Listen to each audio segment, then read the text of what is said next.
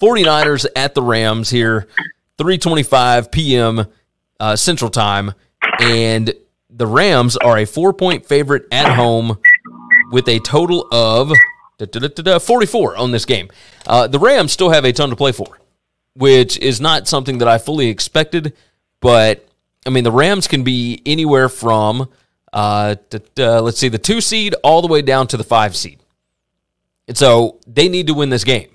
And I don't think that's a good proposition for the 49ers. They have had success against the Rams. The 49ers have. The 49ers 4-1 against the spread their last 5 meetings in L.A. They are 4-1 against the spread in their last 5 meetings, period.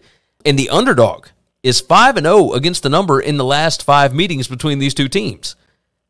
So while I don't know that the 49ers are going to win the game, I certainly think they got a shot to.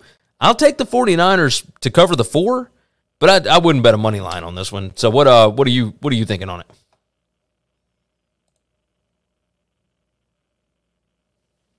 Did I lose, Chris? Sorry, I muted you because I had to call earlier, and then I forgot to unmute you. So everything in me wants to take the 49ers because I like the 49ers. But right. Let me tell you what I don't like. I do not like Lance Lynn. I just don't. I think they're struggling at the quarterback position.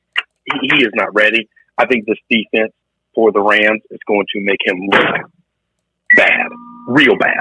I think he's going to struggle, and I think it's going to be really hard for them to get this win. Okay. So you'll take the Rams to cover the 4 here.